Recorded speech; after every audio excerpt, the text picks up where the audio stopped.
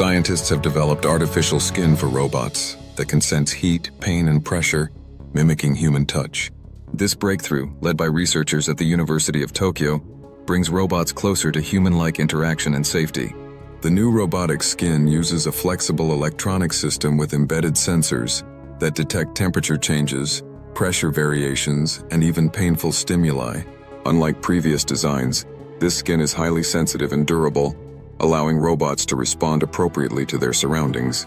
For instance, if a robot touches a hot surface, it can quickly withdraw its hand to prevent damage, just like a human reflex. One key innovation is the use of advanced materials that replicate nerve signals. When pressure or heat exceeds a safe threshold, the skin sends signals to the robot's brain, triggering an immediate reaction. This could be crucial in healthcare, where caregiving robots need to handle patients gently or detect injuries. Another potential application is in industrial robots, where enhanced touch sensitivity can improve precision and prevent accidents. The researchers believe this technology could also lead to better prosthetics, giving amputees a more natural sense of touch.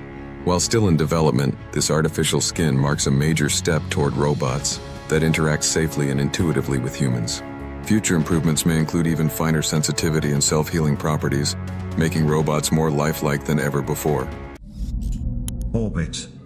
Beyond the blue.